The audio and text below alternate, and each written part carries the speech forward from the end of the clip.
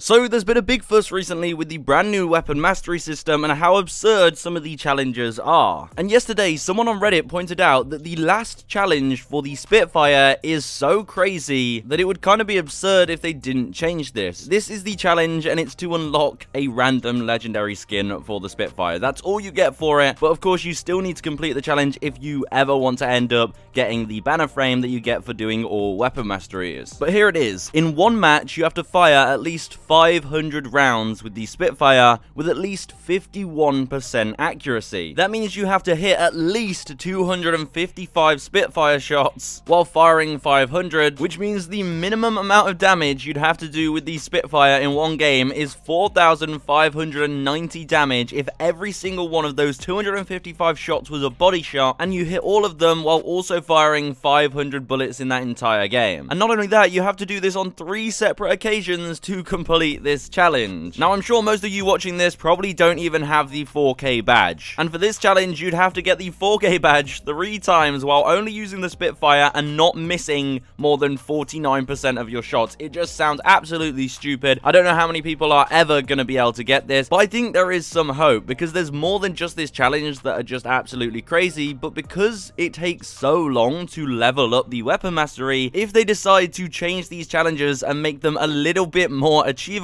then people shouldn't really have any reason to complain. Let's say you'd already completed this challenge, then they made it easier. You'd probably be a little bit annoyed because you tried so hard to complete it, and now everyone gets a much easier time doing it. But we're in such an early stage of the weapon mastery that I doubt many players at all have even had a chance to do the first challenge, let alone the last challenge of any of the weapons. So I do have a feeling these challenges will get reconsidered and tweaked before too many people get a chance to complete them, so that nobody has a reason to complain. Anyway, what are your thoughts? Do you think the challenges should stay how they are, or do you think they should change? Because I don't know about you, but I'm definitely not getting any 4Ks with the Spitfire anytime soon.